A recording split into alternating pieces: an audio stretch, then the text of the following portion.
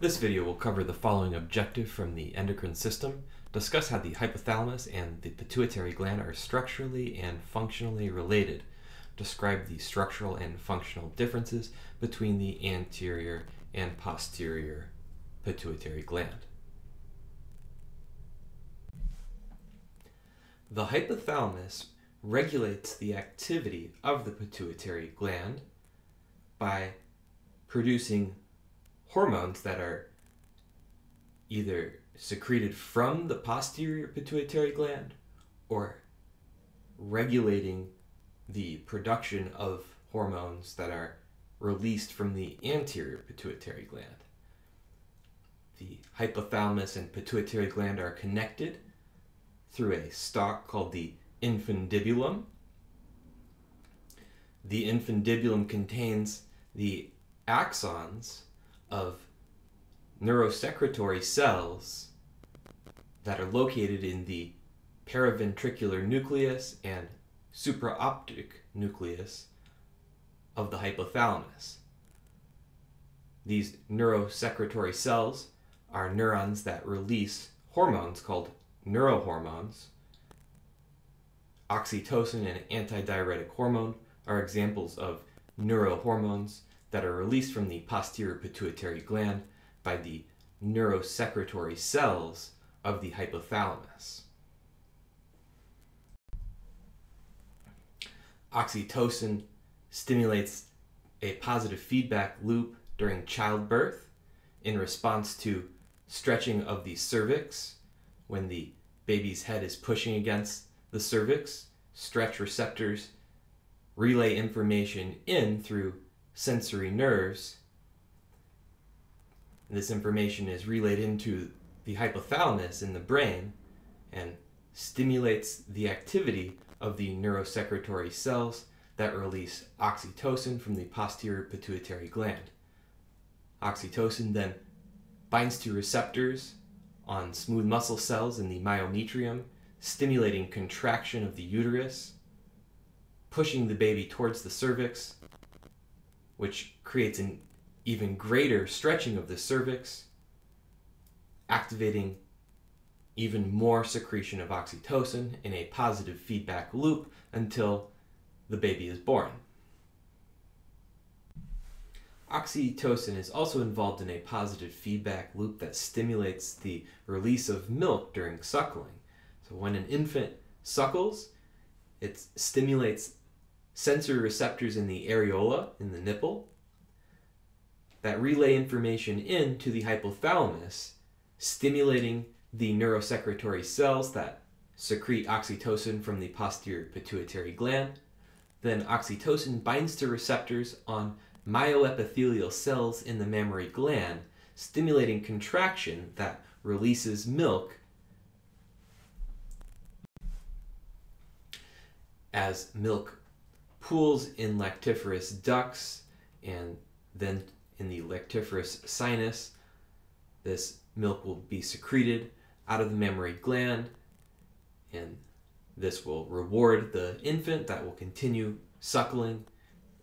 As the infant continues suckling, this will stimulate more secretion of oxytocin in a positive feedback loop until the infant is satiated. When the infant is full and stops suckling, then the stimulus is removed, ending the positive feedback mechanism for the release of oxytocin. When there is insufficient water in the body, that is, you're dehydrated, this leads to an increased blood osmolarity, or increased concentration of solutes in the blood, and also an increased solute concentration in the extracellular fluid. This is detected by osmoreceptors in the hypothalamus. This stimulates thirst, which will then stimulate you to go find some water and get a drink in order to restore the osmolarity, the concentration of solutes in the blood and extracellular fluid in your body. However, these osmoreceptors in the hypothalamus will also act to stimulate the kidney to increase reabsorption of water, which causes the volume of the urine to decrease, leading to a more concentrated small volume of urine. As I'm sure you're familiar with, when you're dehydrated, the color of the urine becomes darker, and this is a result of the action of the hormone antidiuretic hormone. So here we can see the location of the neurosecretory cells in the supraoptic nucleus of the hypothalamus that function as osmoreceptors and release antidiuretic hormone in response to a high osmolarity, a high concentration of solutes when you're dehydrated. Antidiuretic hormone will be released from the posterior pituitary gland, and then it will have actions to stimulate the kidney to increase water reabsorption.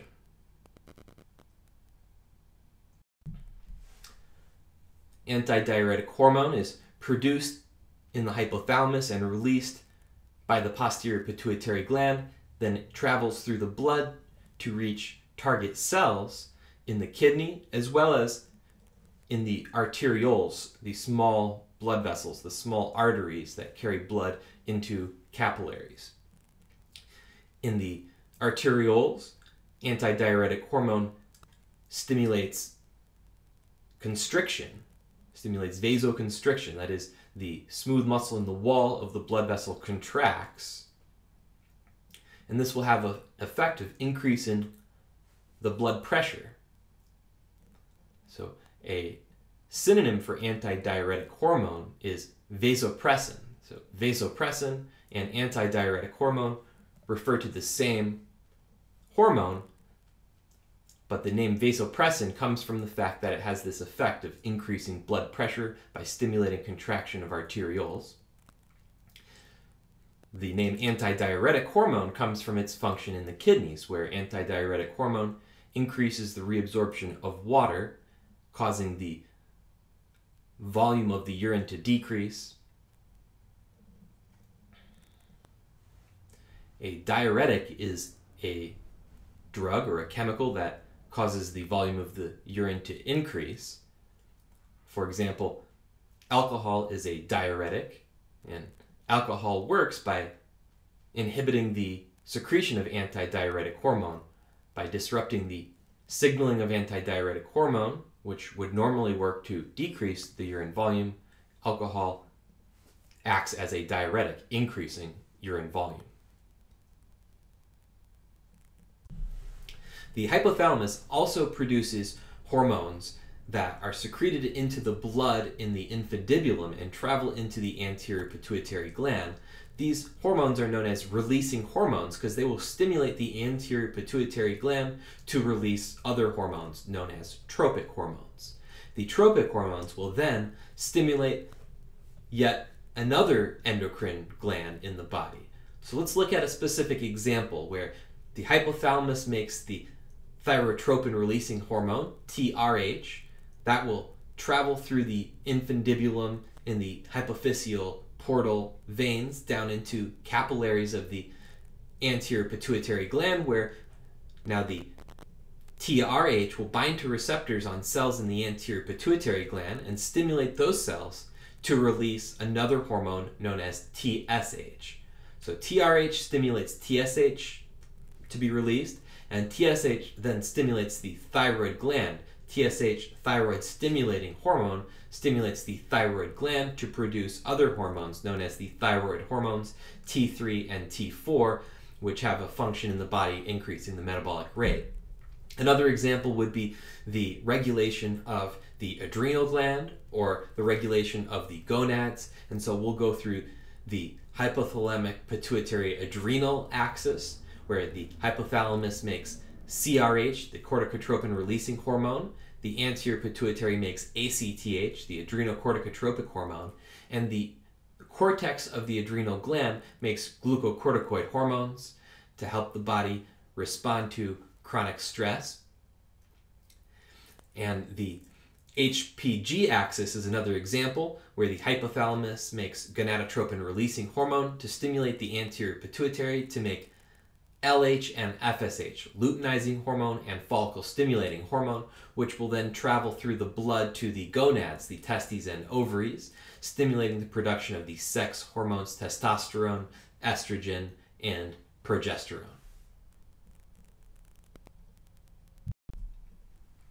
Here we see the histology of the pituitary gland. You can see on the left side is the anterior pituitary gland, which is also known as the adenohypophysis.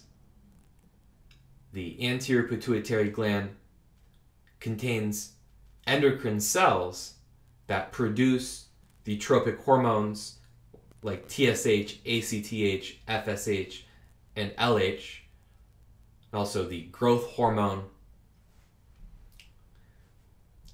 and another hormone known as prolactin.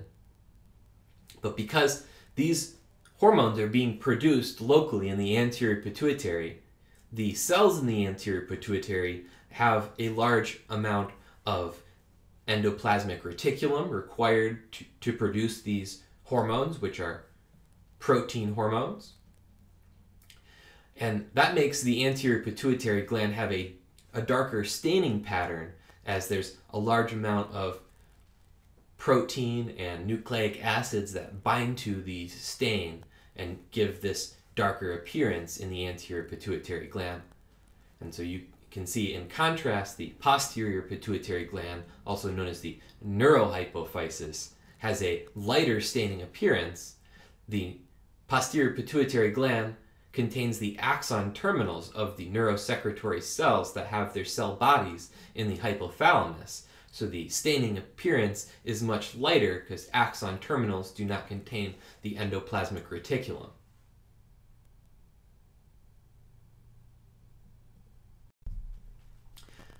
At higher magnification, you can see again the pituitary gland with a darker staining pattern in the anterior pituitary compared to the lighter staining pattern of the axon terminals in the posterior pituitary gland.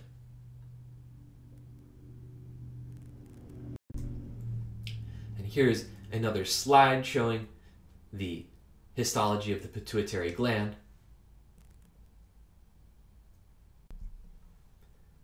And this is at high magnification, showing the dark staining in the anterior pituitary gland in contrast to the light staining posterior pituitary gland.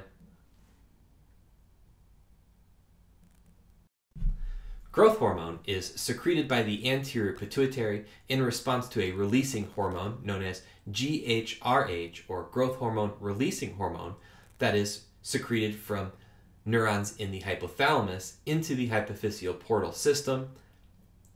When GHRH binds to receptors on cells in the anterior pituitary, those cells release growth hormone.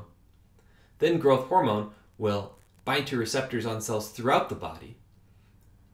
When growth hormone binds to receptors on adipocytes within adipose tissue, it stimulates the breakdown of fat, releasing nutrients, fat molecules that can be broken down to release energy that will fuel growth. Growth hormone will stimulate the uptake of amino acids from the blood, and these amino acids are building block molecules that are used to build proteins. Growth hormone will also stimulate cellular proliferation and reduce apoptosis. Cellular proliferation is cell division to make more cells, and apoptosis is a programmed cell death. So growth hormone will stimulate the production of more cells to increase the growth of a tissue. This is especially important at the epiphyseal growth plate, where it will stimulate the elongation of the bones. In the liver, growth hormone will have a diabetogenic effect. That is, it increases the breakdown of glycogen, a polysaccharide, which functions as a storage molecule storing glucose. As glycogen is broken down, glucose is released from the liver into the blood, increasing the blood glucose level. This glucose then can be taken up by cells and used to fuel growth. The liver also produces a hormone known as insulin-like growth factor 1, or IGF-1, in response to growth hormone. IGF-1 has similar effects in cells all through the body. It will stimulate growth, so similar effects to growth hormone in that it will stimulate cell division, reduce apoptosis, and help stimulate tissue growth. But in the hypothalamus, IGF-1 will bind to receptors on the cells that produce growth hormone releasing hormone. It will decrease the production of the growth hormone releasing hormone and will also stimulate the production of another hormone known as growth hormone inhibiting hormone. So the hypothalamus will produce more growth hormone inhibiting hormone in response to IGF-1, and growth hormone inhibiting hormone will inhibit the release of growth hormone from the anterior pituitary. And so this works as a negative feedback mechanism where as the levels of growth hormone rise, levels of IGF-1 rise, and IGF-1 then inhibits the production of growth hormone by stimulating the production of growth hormone inhibiting hormone, which, as the name suggests, inhibit the release of growth hormone. Abnormally low levels of growth hormone during childhood produce a condition known as pituitary dwarfism. Seen in the image on the left, a full-grown adult may be very short stature, the size of a child, with the overall normal proportions. Because growth hormone signaling was disrupted, this led to a decreased growth rate. In the opposite example, shown on the right, an excess of growth hormone signaling during childhood leads to increased growth rate, especially stimulating the elongation of bones, causing a very tall, statured human, as we can see in the example here of gigantism, someone who has a really large body size as a result of excessive growth hormone during childhood.